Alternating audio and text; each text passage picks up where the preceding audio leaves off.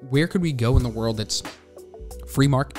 Is there any free market? I don't think you can go anywhere. No, because the dollar is so entangled in everything. Yeah. So now with the way the dollar is collapsing, when you're trying to flee the country, and of course we're just entertaining a conversation, but if you were, with the dollar collapsing and all these other currencies tied to it, something new needs to come up, right? Isn't that what happens here? Something dies and something's born? Yeah, I mean, have you ever heard of the SDR basket? No. So the SDR basket is essentially, if the world reserve currency was to collapse, we have this currency that we bundled together with like many different things to make, a universal payment. I don't know if it's going to be true, but there is an SDR basket. Do you think it would go digital?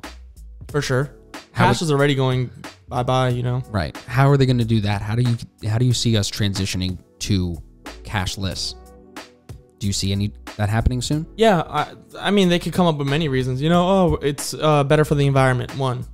2, we don't want to transmit germs because of COVID. Well, so why do you want to touch cash? Oh, of course. Yeah, there's a lot of things that could make sound reasonable, like, oh, makes sense. Yeah, fuck cash. It's kind of gross. It is. Like when you think about it, when they're like, it's kind of weird that we live through this time where we can put out a message on the internet that disagrees with the mainstream thought and have it be nearly equal to almost everyone else's voice.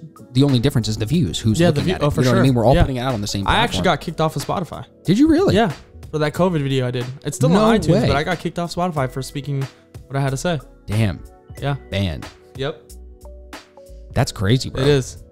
They won't even let us have an account with them anymore at all.